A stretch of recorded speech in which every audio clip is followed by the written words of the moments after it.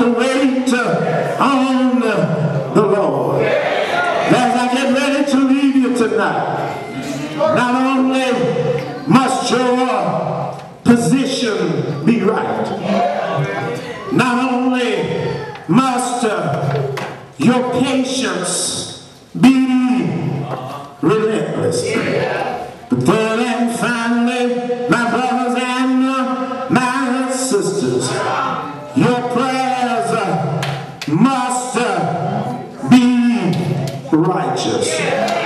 If you're going to make it through the night, you better know how to talk to God in prayer. I found out tonight, my brothers and my sisters, sometimes you find yourself in a situation you cannot talk your way out. You cannot pay your way out.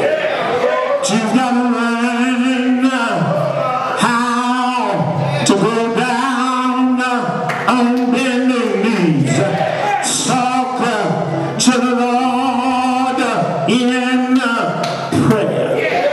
And I'm a living witness by what the Word of God says. The effectual fervent prayers of a righteous man or a woman availeth much. And I tell you tonight, you better learn how to talk to God in prayer.